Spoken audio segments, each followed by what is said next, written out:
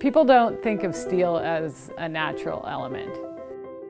The way that steel comes, it comes in bars and it comes in, tubing and square. It doesn't look like a natural item.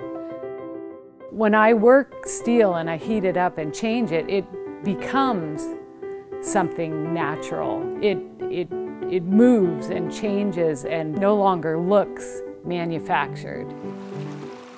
I get a lot of inspiration from the natural environment.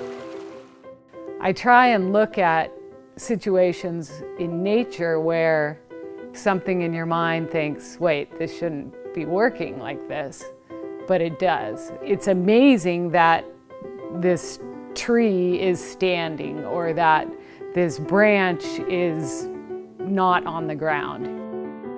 I do a lot of joinery, which is taking the metal and changing it so that it will fit together like a puzzle.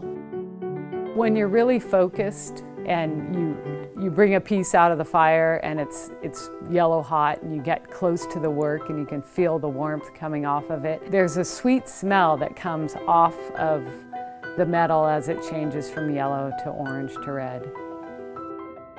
When you think about it, iron is a natural element. It's the fourth most common element on Earth. I try to think about that and make that connection. This bar of steel really wants to be something natural. My goal is to change the shape of it, the mass of it, change the texture and the flow of the surface of the iron.